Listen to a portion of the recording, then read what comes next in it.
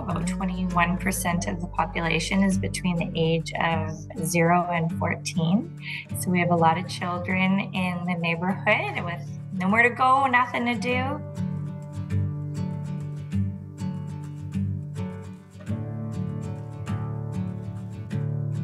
We decided that we were really passionate about trying to get a community park here in Forrest. We needed to ask for help.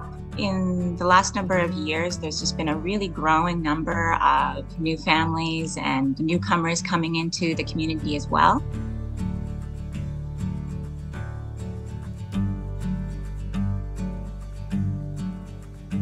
It's a really vibrant community of a lot of people that just know each other and care about each other.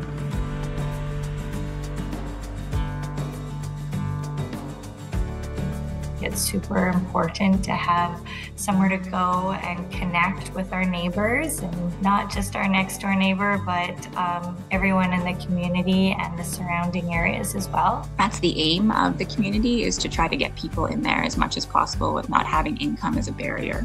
I screeched, and I think I scared the crap out of my kids while I was doing that.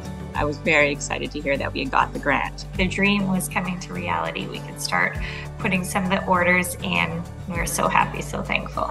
The main part of the community center is reliant on grants. Those are the things that get these programs actually running. Thank you to Red River Mutual for this opportunity. We're so thankful, and we're so excited to be able to put that order in. The playground is on its way.